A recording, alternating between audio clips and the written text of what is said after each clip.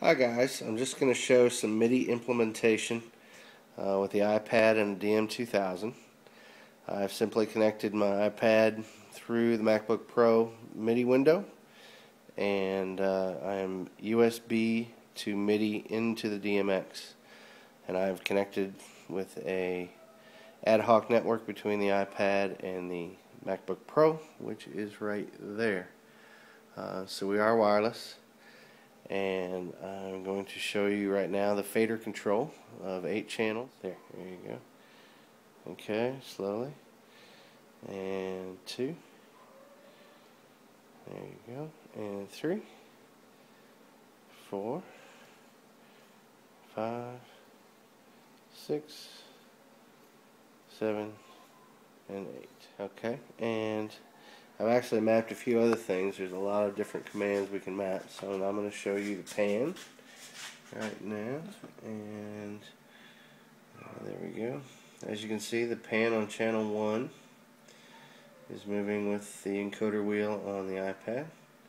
The second encoder to the, let's see if we can get this to the thresholds. Is it this one? Yep.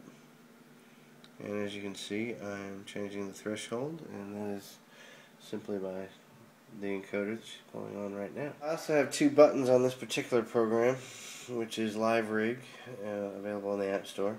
And as you can see, go ahead and push them. As you push them, there's a illuminated and non-illuminated section. So as you can see, I can arm the track. Okay, there we go. As you can see, the phase of this channel is reverse and normaled. Any of that is implementable through the MIDI command screen here on the DM, and as you can see, there is a whole bunch of you can take any input to any channel.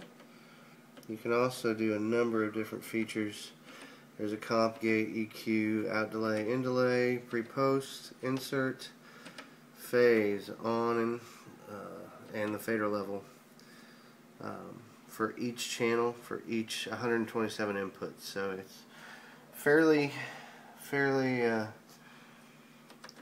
robust. You can also not only include the inputs, which there will be 96 of, but you can also control the aux or the bus.